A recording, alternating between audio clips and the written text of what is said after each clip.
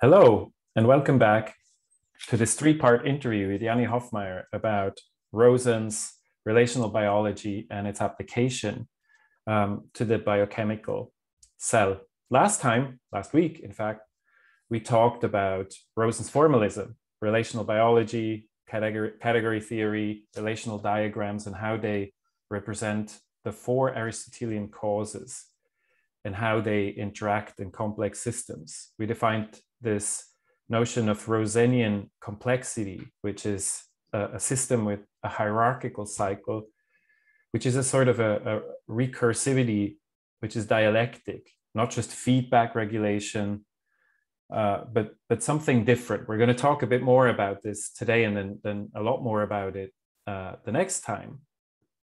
And since we have all the theoretical apparatus that we need, I want to first, before we get into the discussion, revisit this diagram of Rosen's that deals with the modeling relation. Here it is, and we'll go full screen on that. And that was the wrong full screen mode. Hold on just a second. So basically, you can see that there's a two-way flow in this diagram that goes from encoding a natural system into a formal system. This is what we discussed last time, to decoding the formal system to the natural system. So to see how it corresponds to the natural system. And we sort of left this out. This is called the actualization problem, because in fact, both Rosen and Louis sort of have very little to say about this. And this is where Jannie's work really comes in. So we're going to mainly talk about this hour about Jannie's attempt to relate these abstract diagrams, relational diagrams, to the actual biochemistry and regulation of the cell. So welcome back, Jannie, to this second part of the interview.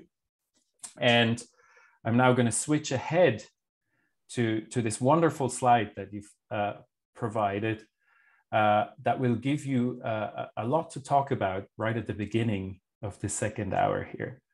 So let's bring this up. Okay, Yogi, nice to see you again. Today I'm in a bit of a different environment at home this time, so we may have a dog barking here and there, but you'll just have to forgive that. So we're talking today, you called it actualization, which is actually also a nice term, but the realization problem is the word that is usually used. How do we go from our formal models, which we discussed last time, to the real world? In this case, the real world for me is the cell, the basic unit of life. So here we have a diagram which, strangely enough, I've never seen before. So this is the first time that in this case, me put it together, showing how one could go from what we talked about last time, which is a hierarchy, a functional hierarchy. So if you just look at diagram A, function F is actually created by another function G, and function G is then created by another function H. Of course, this can go on forever as in an infinite regress. And the idea is to close such a hierarchy in on itself in order to form a system which will be called a system which is close to efficient causation, which means that F, G, and H must all be made within the system. So basically, every component of the system is in a hierarchical cycle as we defined it last time, right? Yes and no, because sometimes they are all in a hierarchical cycle, and sometimes there is a hierarchical cycle in the cell, or in the diagram, but it doesn't contain all of the mappings. But still, the system is close to efficient causation.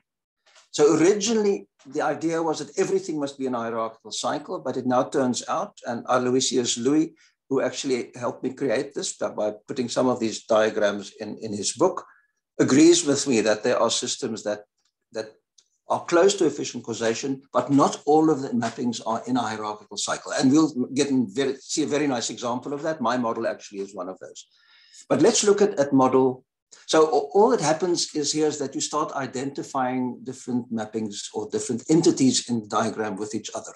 So for instance, to go from A to B, you identify the sets C and B, and then you arrive at this central model. And the big problem is, how do we pull H into the system?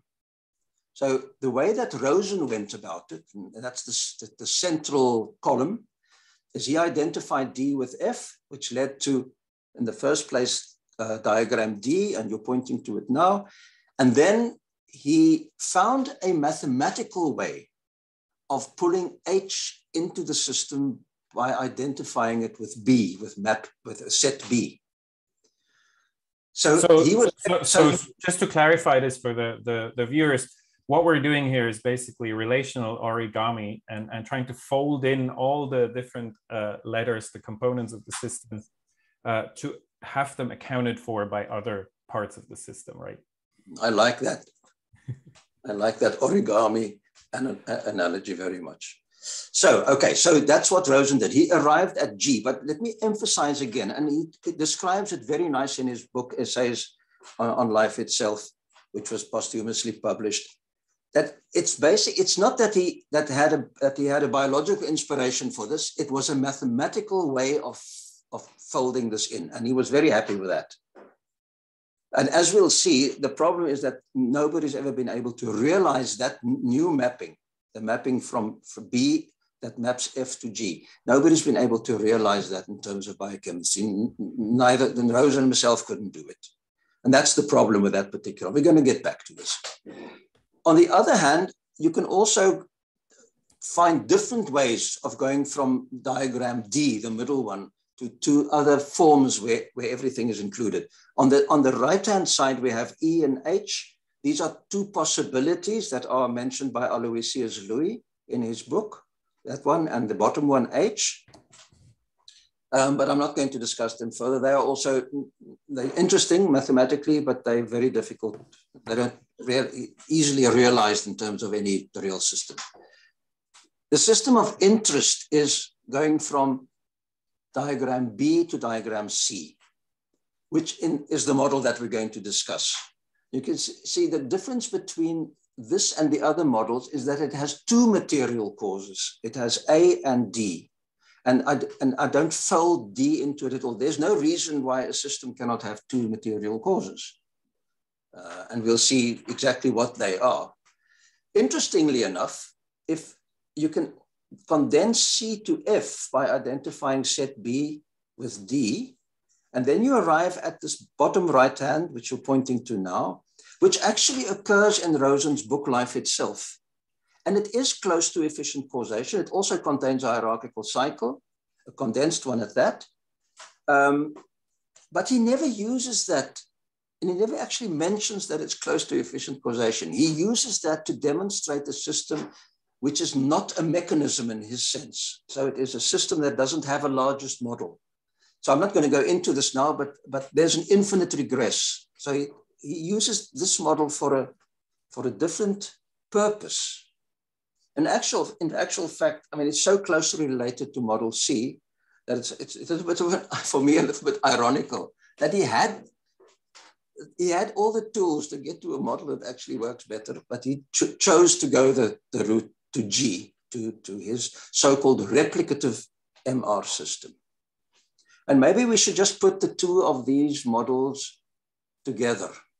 Right, before I do this, so we have this tree here, and the point, I think, is just to summarize quickly, is that you can derive all kinds of different variants of systems that are close to efficient causation, but Rosen chose the G, the one in the middle, not because of strictly biological reasons, but what are the reasons that he chooses that? Is that, I don't remember making it clear in the book, actually.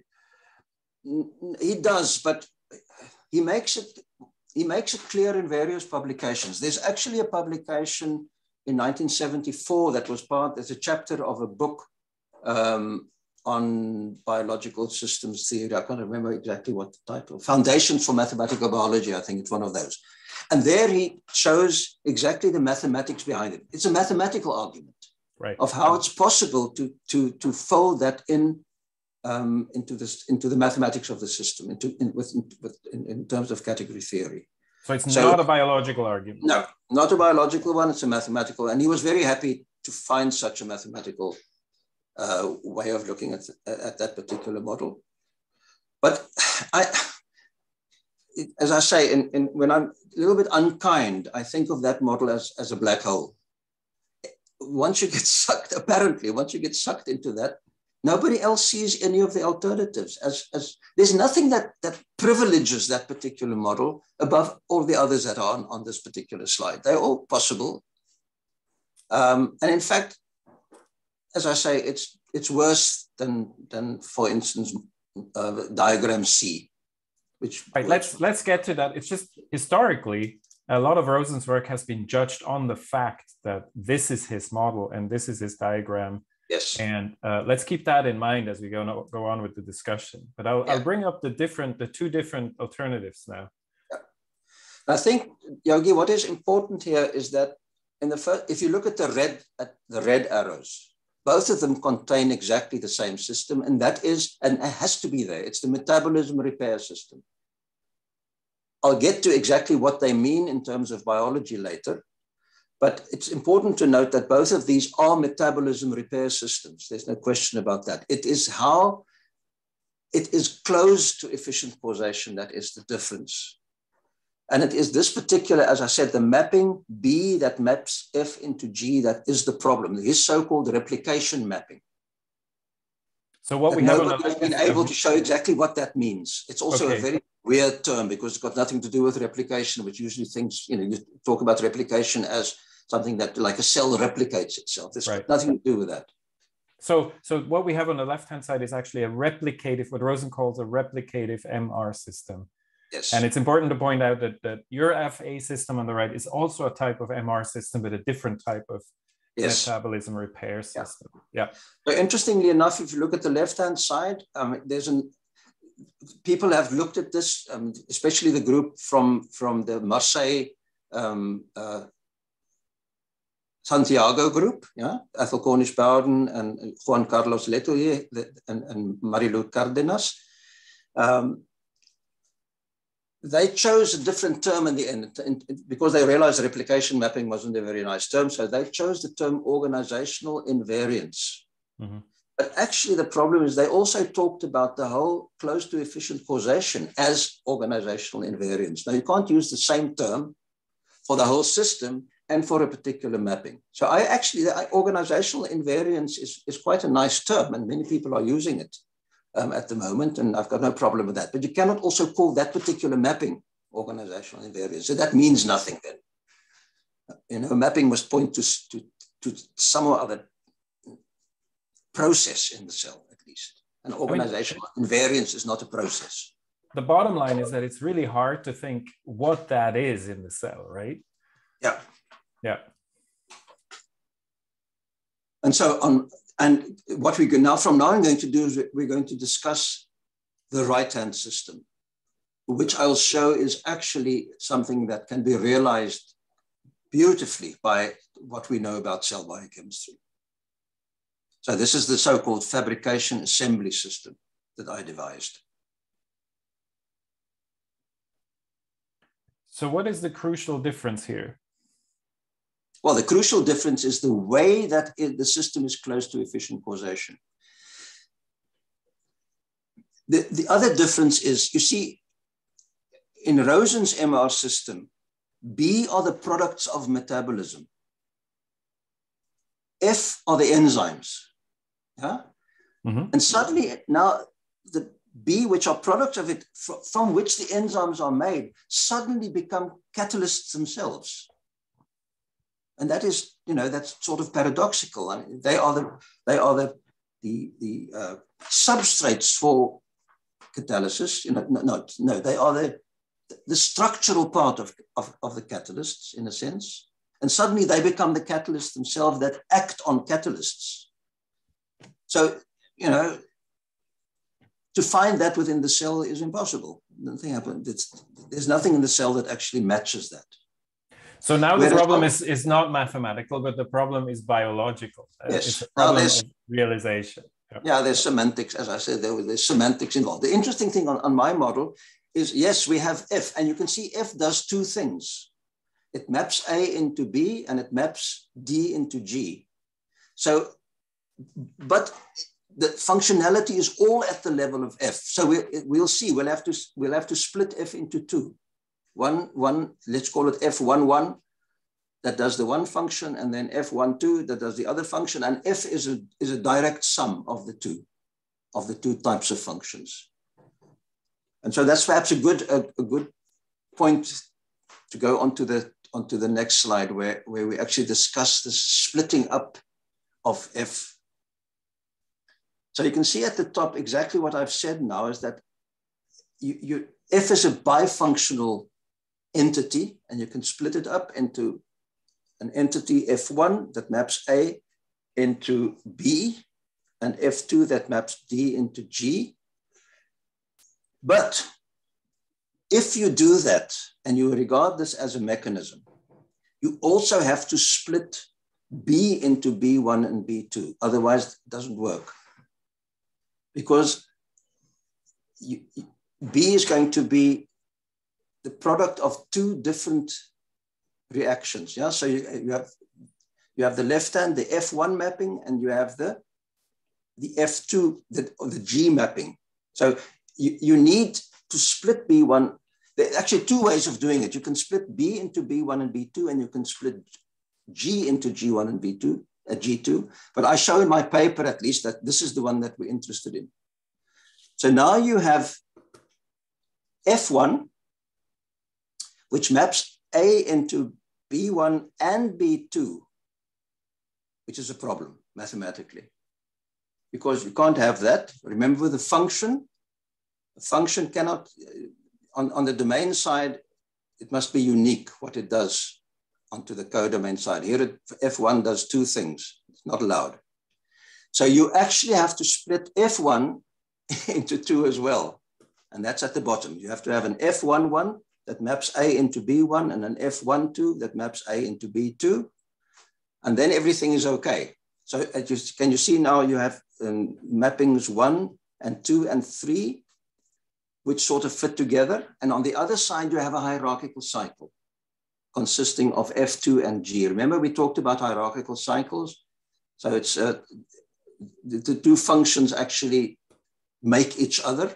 So that's a cycle that is close to efficient causation by itself. And on the other side, you have a system which is not close to efficient causation yet. But as soon as you merge the two together, the whole system is close to efficient causation because all the efficient causes are made within the system. So now the problem is, how do we get around this? Because if you split F1 into F11 and F12, you're going to have to then split B1 again into V11 and V12, as we did in the top diagram. And so you see there's an infinite regression there. I was just going to ask, so it's mappings all the way down here. Yeah, it's between mappings 1 and 2, it's mappings all the way down. Yeah. So can you stop that? Right. So just to recap that and see if I got it right. So 1 and 2 are in principle completely normally mechanistic. You know, you can deal with them just like mechanisms. But if you take these mapping series, then you end up doing an infinite regress here, and you need to try and escape that right now by adding more stuff, right? Yeah. So now the trick is to bring formal cause. At the moment, we only have efficient and material cause in here.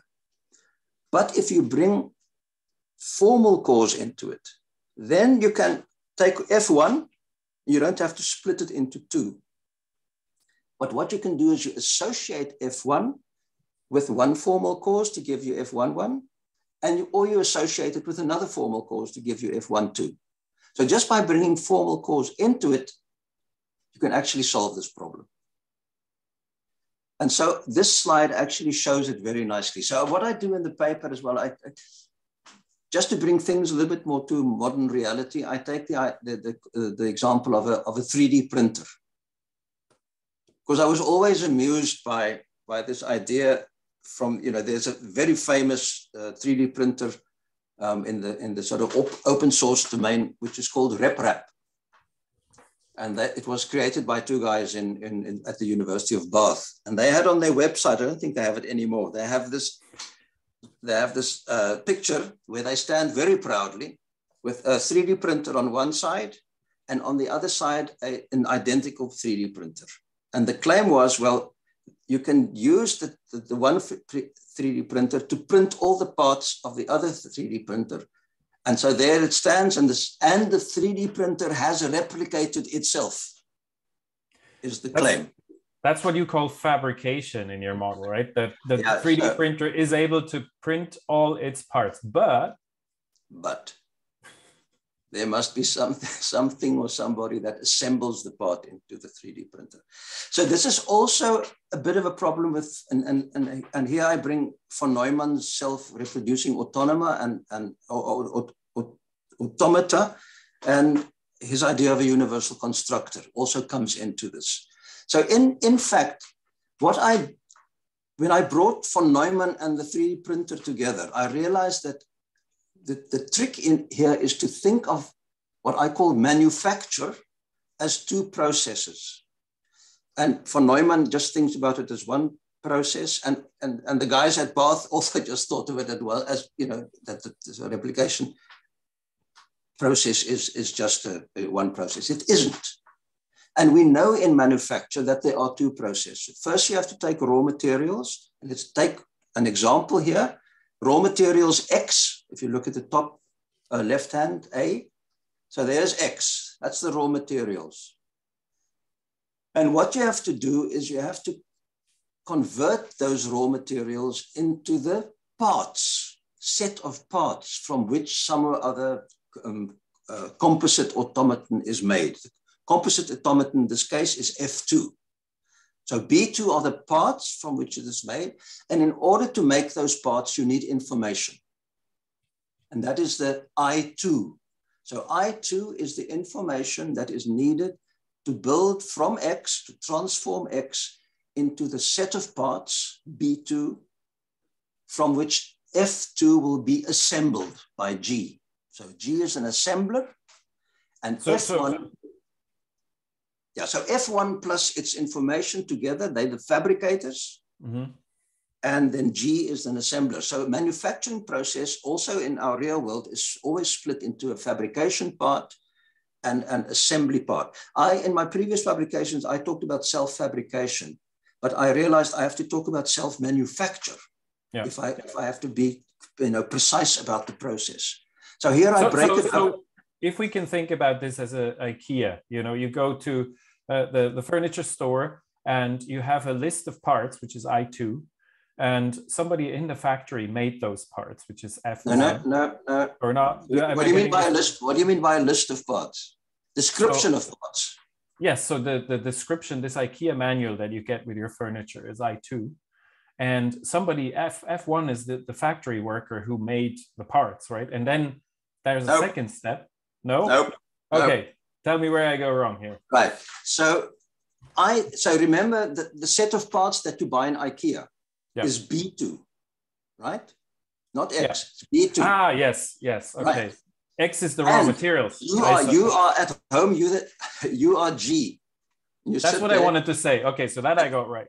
Right, so G actually, in this case, would also need a set of instructions. How to assemble your, So I2 is actually the manufacturer of the set of parts.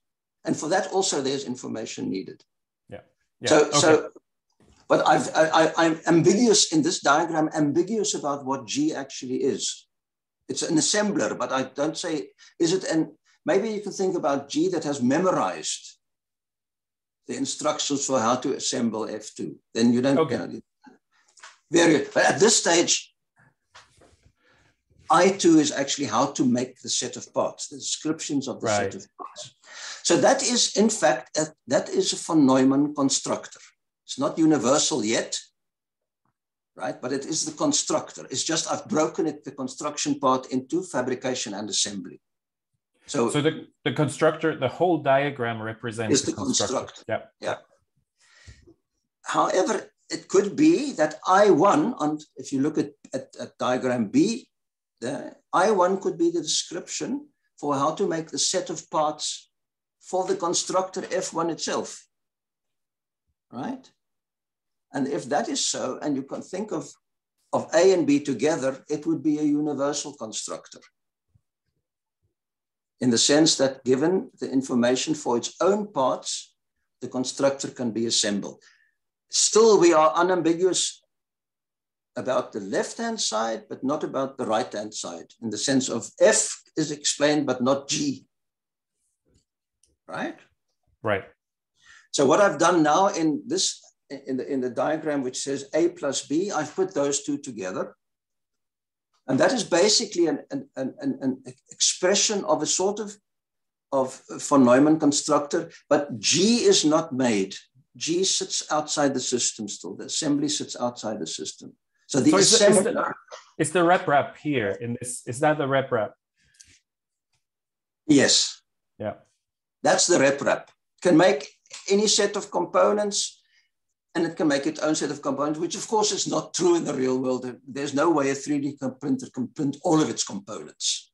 Right. It can print many of them, but not all of them. Not yet, at least. But yes, so it's RepRap, and G are the two guys standing there very proudly looking and forgetting that they are actually the guys that assembled from the set of parts a copy of RepRap, right? I find it a very nice analogy and makes things clear for me. It's great.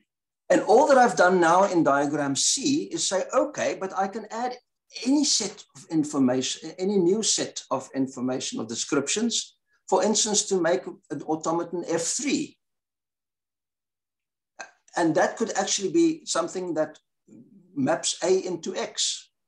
I can now start postulating any new automaton by just giving it a new set of descriptions for its parts, and the assembler just sticks them all together. So that's the one thing that I've done. So I've now actually created a mapping that says where X comes from. I could add more and more and more and more to them until I've got a whole, let's call it a metabolism on the left-hand side. And what I've done on the other side is to say, well, F2 could actually be an automaton that creates the assembler, right? So it maps D, some external source, into the assembler G. So that's the manufacture of the assembler, or the fabrication, whatever you want to call it, of the assembler. And there now suddenly, if I compose all of those mappings, that's the term that is used in category theory, I can do them, compose them into one mapping. This is this mapping at the top here in D, just that mapping, the whole thing, that whole thing is one mapping. And there's a little, the circle is the composition operator. That is the composition operator, yeah. And what you have there, can you see, is basically a more elaborated form of the FA, manufactured system, that the fabrication assembly system that I had before. That one. So it's basically this. It's basically that one, yeah. And now you have explained very nicely what the fabrication and assembly parts of that are. Yeah, and how formal cause, in my case here, information, description, whatever, fit into the system and stops the infinite regress. There's no infinite regress in the system anymore, except there is still an infinite regress inside that cycle on the impredicative cycle on the... Here. Not that one, that one, yeah. Yeah. But that's a hierarchical cycle. That's a hierarchical cycle, and that's what gives you the impredicativity in the system. But the left-hand mapping, the blue-green mapping, that is a mechanism.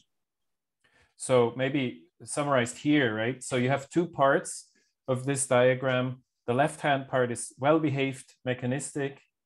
Well, we'll come back to that. No, it's mechanistic. Yeah. But G is a bit troublesome. But overall, it's just that's the mechanistic part of a cell. And then on the right-hand side is the hierarchical cycle that makes the system. Yes. So we know what F1 is. F1 is all the catalytic machinery inside the cell. We're talking about enzymes, we're talking about F1 or F2 or F3, whatever. They're all on the same level. They're all catalysts. The question is, what is G in the cell? What is the identity of G? What is, how do we realize G inside the cell? And that's going to be the trick that we're going to come to next. Right. Okay. So before we go there, so we're going to have some very detailed argument about you're going to walk us through the biochemical view and how this maps on this. But we also wanted to very briefly point out this sort of dynamical aspect of this. We're going to come back to that later, right? So what's happening here, we have to stress, I think it's very important to stress that these diagrams that we're showing here, and we've said it before, are not some sort of network diagram, classical regulatory network diagram in systems biology, or they don't point to necessarily fixed physical structure. They can, some parts of it can be implemented by fixed physical structures, but these are complex relations, mappings between very sort of maybe even quite abstract parts of the cell. We're gonna come back to that. It's just important to point out. And what's also important to point out is that there is a sort of a big aspect to this realization problem that is not just thermodynamic but kinetic, right? Because it's about enzymatic catalysis. Maybe you could say 2 or 3 words about that before we go on. So we're going to, as you said, we're going to talk about this in detail because it's very important. But we have to realize here that the system, in order to function in the real world, has to be thermodynamically open. And you can see it is. So A and D are external inputs, which allow the system to be thermodynamically open, which allows it to be a dissipative structure, etc. By thermodynamically open, you mean it's both materially open? I mean, the A and D provide material inputs and yes, in order to be thermodynamically open, you have to be materially open. Yeah. If you have a system, what thermodynamically open means that you have something coming in from the outside across the boundary into the system and out again. So you have a flow. It could be a steady state that is established, but if it was closed, the final state would always be chemical equilibrium, death. And if you have a thermodynamically open system, then you operate far from equilibrium. You have a state far from equilibrium, maybe a steady state or a shifting steady state or whatever. But the system can function in terms of energy flow. Right. And that's A and D. However, these reactions, we must always think of them as embedded in a whole sea of possible reactions, right? And in order for this particular functional organization to be an entity on its own, it has to be lifted out onto a higher level of time hierarchy. So it has to be faster than, or orders of magnitude faster, in fact, than what happens on this basal level of mass action reactions that happen all the time, but very slowly. So I love this metaphor of lifting out. So you can imagine this whole background of possibilities, possible reactions, and then what's actually implemented, what's realized, are those that come first, that go faster than others. And that's where enzymatic catalysis comes in. So biochemists know very well this Boehringer wall chart that you see of all the hundreds of reactions in a cell. In fact, that whole network, think of it as embedded in a whole sea of possible reactions. And that whole network is lifted out onto a higher time scale, a faster time scale, by specific enzymes. Each particular reaction catalyzed by a very specific enzyme. It's not general catalysis, it's specific catalysis. And we're going to come back to that as well, because that's extremely important.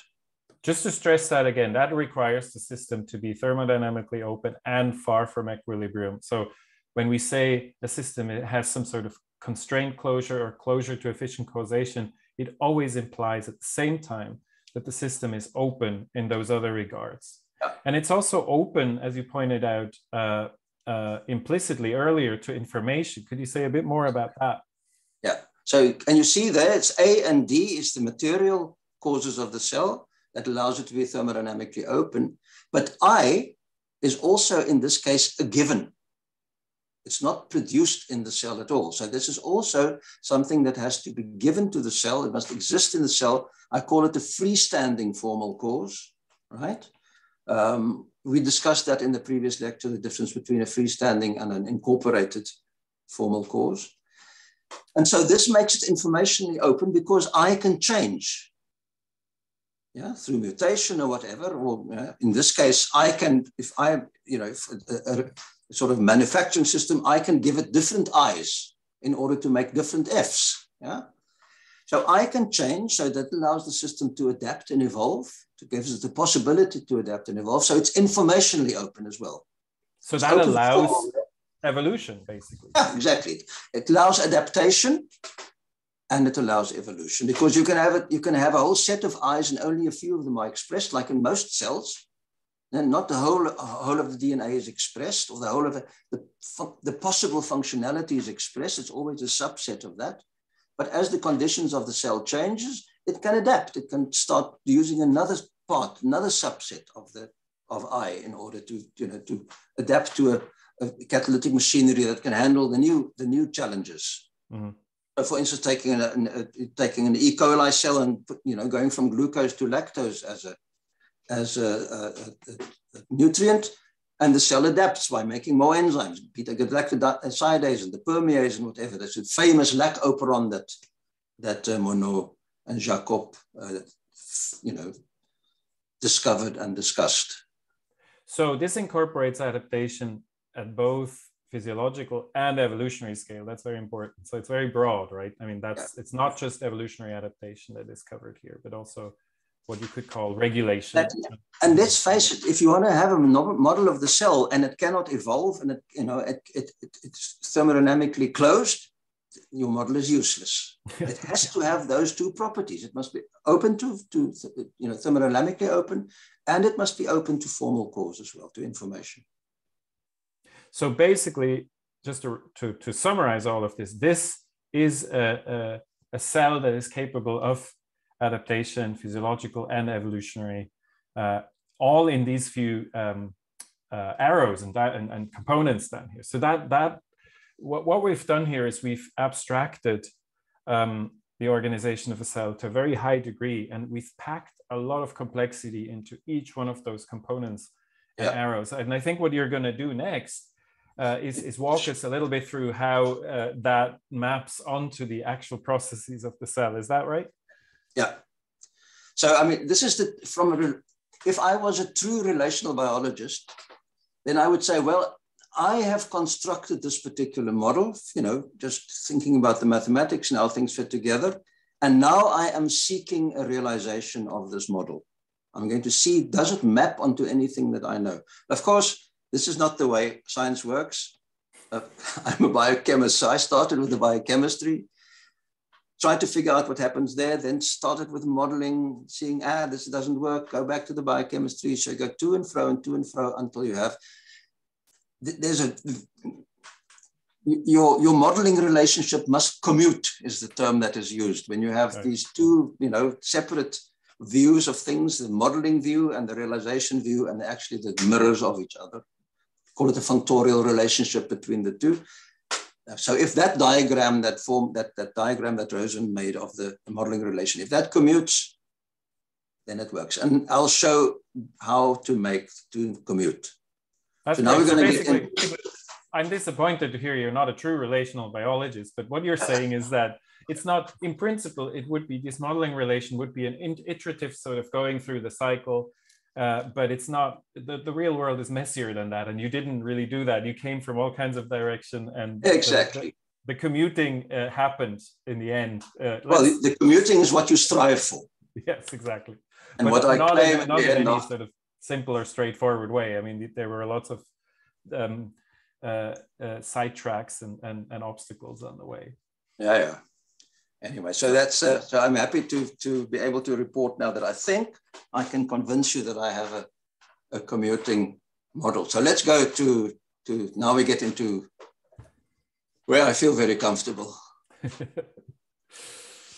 So, as I said, I'm a biochemist, and as a biochemist, again, the snag is, I mean, you look at that Boehringer chart, it's a hugely complicated chart. In this particular model that I show you here of the cell, it's a very small part. It's basically the blue arrows. That's the whole of that huge Boehringer chart. So you can actually condense it into one big arrow if you want to, but I had to split it up into the different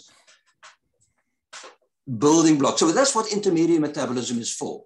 It makes the basic building blocks for biopolymers, for complex proteins, for nucleic acids and for complex lipids.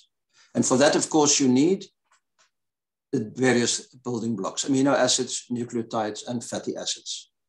And so those are the three arrows that we see, the blue arrows. They lead to amino acids, they lead to lipids, and they lead to nucleotides. From the nucleotides, you have, of course, all the polynucleotides that are made, DNA, tRNA, mRNA. Just to clarify, lipids, you have a membrane. You're using the same notation, right? You're using material flow causes are solid, and partition causes are dashed here. Yeah. For the moment, I'm not talking about the dashed arrows. I'm just talking about the material. Yeah. Okay. What I would call, and this is going to be important. This is all of the material. The solid arrows here are all covalent reactions. So this is covalent chemistry happening. Bonds that are being made and broken, molecules that are transformed into each other by covalent chemistry. So this is all perfectly structural. And all the products are all just molecules. They're not functional yet, right? Okay, so blue arrows, basically intermediate metabolism. Then amino acids are made into amino acyl tRNA. The genetic code gets involved there because that mapping is very important. So that is the sort of coding mapping inside the cell. That's, of course, the amino acyl tRNA synthetases. They do that specific coupling of a tRNA to its amino acid. And, of course, then the codon, anticodon works there. So, in fact, the genetic code is instantiated in amino acyl tRNA synthetases. Those synthetases actually contain the information about how to make the genetic code. Of course, the amino acyl tRNAs are the adapters then that communicate between messenger RNA, which I've shown here by that little dotted arrow here, and polypeptides, where the ribosomes come in. So that's a formal cause here, the dotted line, right? Yes, all the red stuff is formal cause. The green stuff is polymer synthesis, in this case, the synthesis of polypeptides. And note that the polypeptides themselves are inactive. They're just structural. They're just sequences of amino acids. Before they can become enzymes and functional, or before ribosomes can become functional by actually combining ribosomal RNA and ribosomal proteins, they have to fold and assemble. So the orange arrows are the assembly part. So everything else is fabrication. Remember my fabrication assembly system? So the blue and the purple and the red, that fits into the fabrication system. And the green. The green is in the end the making of the polypeptides. So the polypeptides are the building the sets of parts in the end that have to become functional. And now the trick is, how do they become functional? What is the G? Remember in my model, the assembler. My realization was that the assembler actually is the intracellular milieu. Because for folding and correct self-assembly to take place, it has to be done in a very particular environment. It has to have the right pH, the right ionic strength, something like macromolecular crowding plays a part. So the composition of the intracellular milieu is a chemical environment that has to be maintained within very strict limits, must be homeostatically maintained. If you change it, it will change the functionality of the cell. So in a sense, it's not a catalyst, it's not a chemical catalyst in the sense of an enzyme, but it has catalytic function in the sense that it makes a process happen without changing itself. All right. And so it's in a sense, it's a general catalyst. So without it, you don't get the right folding, you don't get function. And what's very important is it's not localizable. It's a systems level property of the cell. Yeah, exactly. It's not something you can isolate. Right. Like an enzyme. Obviously, if you break the cell apart, you lose it, or exactly. Yeah, exactly. Yeah. exactly. And it's even more complicated because chaperones as enzymes are involved in maintaining it as well. And of course, electrolyte transporters are very important. Yeah, those chaperones, of course, have become a part. That's why I put them in. They've in modern cells, they play an important part in terms of causing sometimes correct folding, but basically, avoiding misfolding. So they are microenvironments as part of the intracellular milieu that allow assembly and folding to occur correctly. Chaperones themselves, of course, the question is, where do they come from? They're also made as polypeptides, and they probably self-assemble and self-fold, or they may even cross-chaperone each other. We don't quite know, but I mean, we take for granted that chaperones don't need, that's not something from the outside that needs to fold the chaperone. They can do it by themselves. Yeah. So that is something that we can accept. Now, so intracellular milieu is then a very important component. What it is, it's the catalyst of non-covalent chemistry, of supramolecular chemistry. Because folding and assembly, there's no covalent covalent bond breaking or synthesis. It's purely a conformational change that is happening. So it's basically supramolecular chemistry. Intracellular milieu is the catalyst. Whereas for the other, the enzymes are the catalysts. And it's often just taken for granted, right? I mean, we don't realize that to get the right sort of functional folding, you need to be in a very specific milieu. Yeah. Well, of course, I make a point in the paper later on. I mean, this is what is beautiful for me about the lessons that we learn from the cell, is that this scales up to all our organizations. If you think of a society, what makes a society functional? It's a maintenance, careful maintenance of its culture. What makes an organization, business organization, functional? It's its internal culture, which allow its agents to be functional. If it's toxic culture, it can't work. So, or models of the economy that, the behavior of each agent in an economy crucially depends on the state of the macroeconomy right now. Exactly. So this is it's just that I'm surprised that I'm apparently the person that has realized this. I mean, it's still a little bit of a mystery to me. But now the problem is, it's not close to efficient causation yet, because the intracellular milieu is a thing that has to be maintained. And especially its electrolyte composition. That is the most crucial part of the intracellular milieu. And we know that the intracellular milieu's electrolyte composition is quite radically different from what happens outside, especially with regard to ions like potassium and sodium and chloride. Huge differences. And there's a paper of mine in the Handbook of Biological Anticipation, a Handbook of Anticipation, where I wrote about basic biological anticipation, where I discussed this, and I also give a table with all the the differences in the electrolyte compositions. So that will be posted in the links below. Yeah. And so the electrolyte transporters, which have already been made, so that part, electrolyte transporters are just like enzymes. They are polypeptides that fold, in this case, in the membrane environment into something which is functional. So you don't have to explain where they come from. They're already there. But they are the ones that very strictly maintain the electrolyte composition of the cell, the intracellular electrolyte composition. So that's where the closure now takes place. Right, yeah. So we've got three sets of efficient causes here. We've got the efficient causes for covalent chemistry. We have the efficient causes, the intracellular milieu, for non-covalent supramolecular chemistry. And we have the efficient causes that maintain the intracellular milieu. That's it. 3 parts. Should I switch to the next slide then? Yeah, remember the color coding, I keep the color coding. So there now, this is now the same that we've now just seen, but now I've cast it into a formal relational biology model. So just to recap, at the top, we have the top left. That's my little model, the simplest one. Numbering the 3 sets of efficient causes.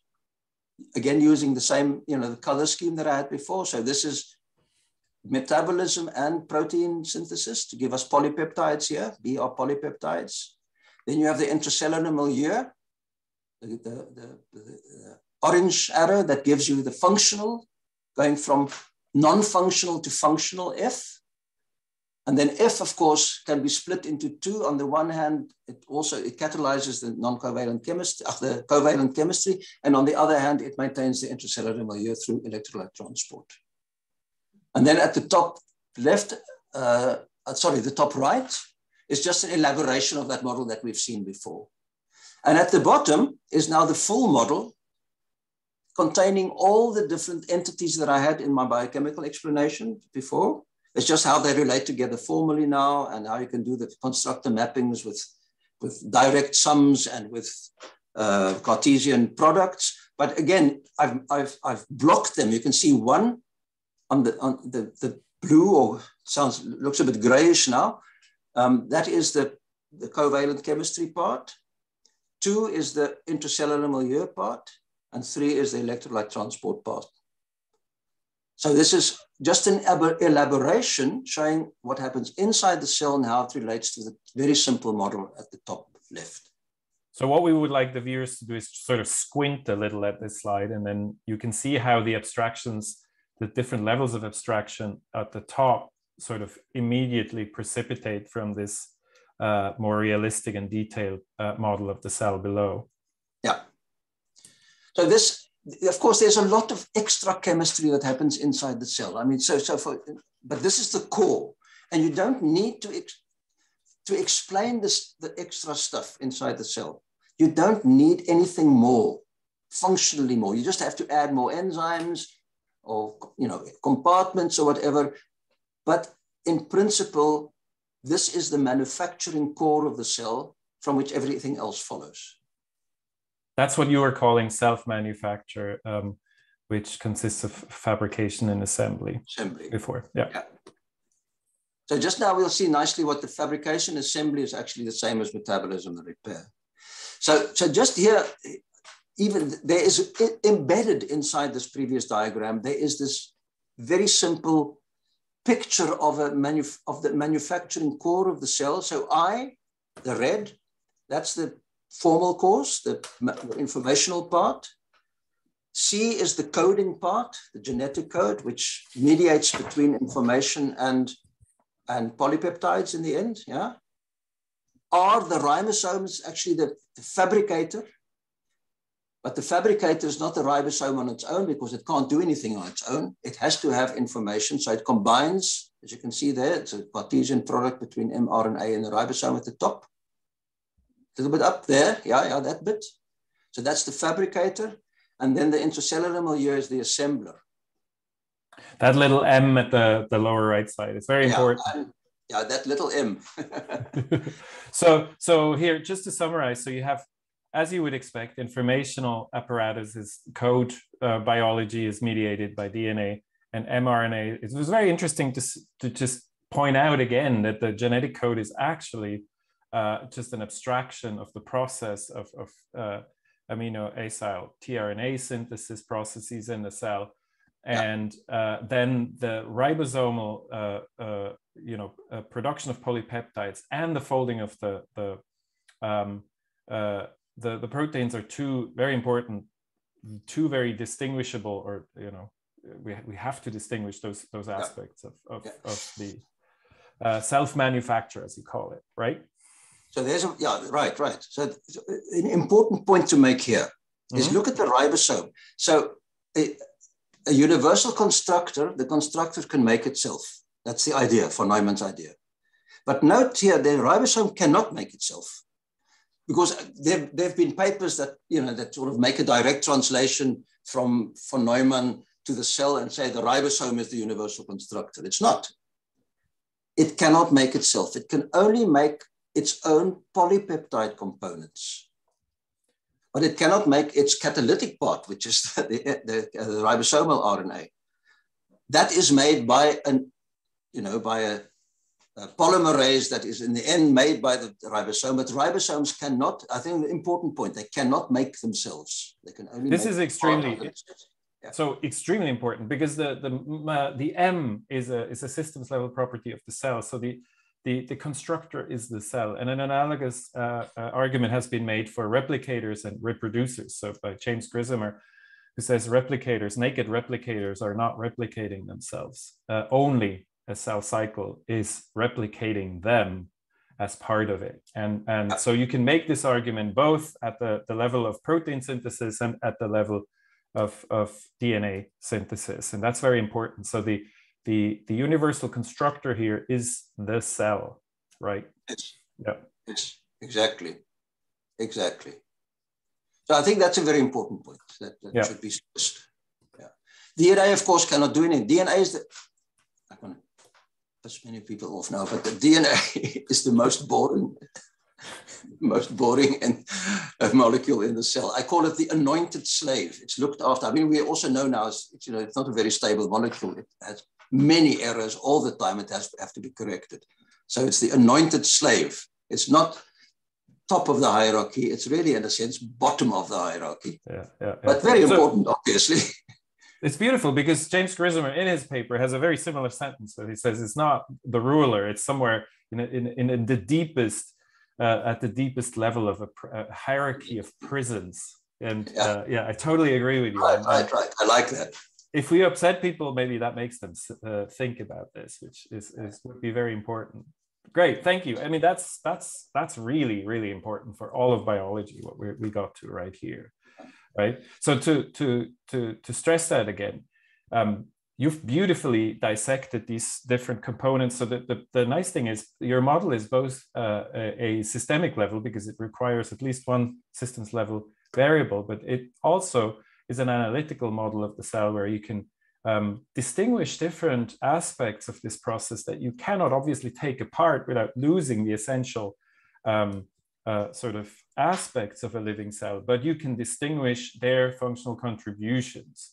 And this beautifully summarized in this abstract diagram that is not Rosen's diagram, but a related one that has the same sort of abstract properties of closure, especially of closure to efficient causation. Yeah, so here the closure map is the electrolyte transfer. That the light blue part that I had in there. It's not in here. It's in the previous there. Yeah. 3. That is the way that I close the mapping, the system.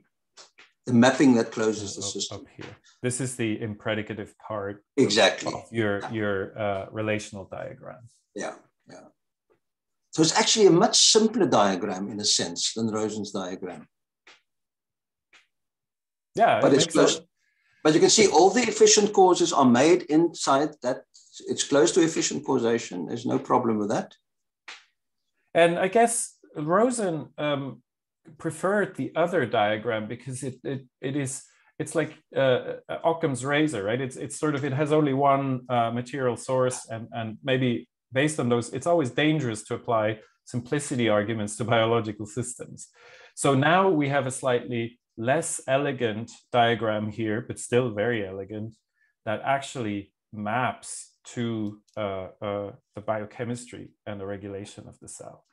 What is nice about this is that we don't have, we have basically 2 functional levels. We have the level of F, which encompasses all of the catalysis in the cell. Right. And then we have, that's all the covalent catalysis in the cell. And then we have the level of G, which is all the supramolecular chemistry of the cell, the catalysis of that by intercellular milieu. It's actually very elegant, I think. It is. I didn't want to sort of say it's less elegant than Rosen. It is in a mathematical sense only, not from the biochemist's point. Yeah. Well, even I would even say that mine is mathematically more simpler. I don't need to. Rosen had to go into this contortion to show, how that fits in, and it works. There's nothing wrong with it. But I don't need to do that. I mean, this is quite clear. I will concede this point, because you get rid of the replicator mapping, which was basically the source of the whole problem with Rosen's diagram. But what is important to stress here probably is that it does save a lot of the arguments that it does conserve the arguments that Rosen was making about closure to efficient causation, also about Rosenian complexity. All these arguments still apply 100% to this new diagram. Yeah. Yeah. Look, let's make it absolutely clear. I mean, Rosen, I think, was an absolute genius. Long before his time, nobody understood the language he was using, but the insights that he had were just incredible. I mean, I just, I stand in awe. But it's just this particular thing that didn't work so well. Yeah. So but I couldn't have done it without the formalism, without Rosen's, groundbreaking work. For me, that was, this is just a little ice, cherry on the top of his huge work. I think this is a very good place. We need to keep an eye on the time as well. This is a good place to stop. And we had a little discussion plan still about Ganti's chematon, but I think we can push that to the we can. I think we can actually, but there's one more diagram. I think that is just to close off the next one. Yeah, because there was always this problem with the MR system. What is M and what is R, and what is B? What is, what are the products of metabolism that then are, used by the repair system? And Aloysius Louis also came to the same conclusion. In the end, the blue and the green, this is the intermediate metabolism and the fabrication part together. That's metabolism. It's not only intermediate metabolism, which many people have in mind, I think. So it's actually the two together. That's metabolism. The repair is actually the assembly part. So metabolism I equate with fabrication, and the repair I equate with assembly. So this is a revisionist sort of interpretation. That's very important. Yes. Because usually people oversimplify and they say metabolism is just intermediary metabolism, and R is often sort of superficially equated to regulation of enzyme levels and all that sort of thing. Well, often R is equated to protein synthesis. Or protein synthesis instead of so often the split is made between the blue and so blue is metabolism and green is repair, but that's not that's not so. So that's important. To make a protein functional, you need the intracellular milieu to allow it to fold, and that is the repair mapping in your diagram. So that is no longer the same as most interpretations of traditionally of Rosen's diagram are postulating. Yeah. Okay, so let's stop here for today and revisit some of the points. What we're going to do now is that we have the ultimate model of the cell. We're going to see what kind of more philosophical implications that has for several branches of biology, I would say, in the last and third part of our discussions. I hope you'll also check that out. And we'll see you here again soon. Thank you, Jannie, so much. And I'll talk to you again soon. Thanks, Yogi. Really enjoyed that. Next time we throw out questions for other people to answer. Yes, it will be more informal and speculative.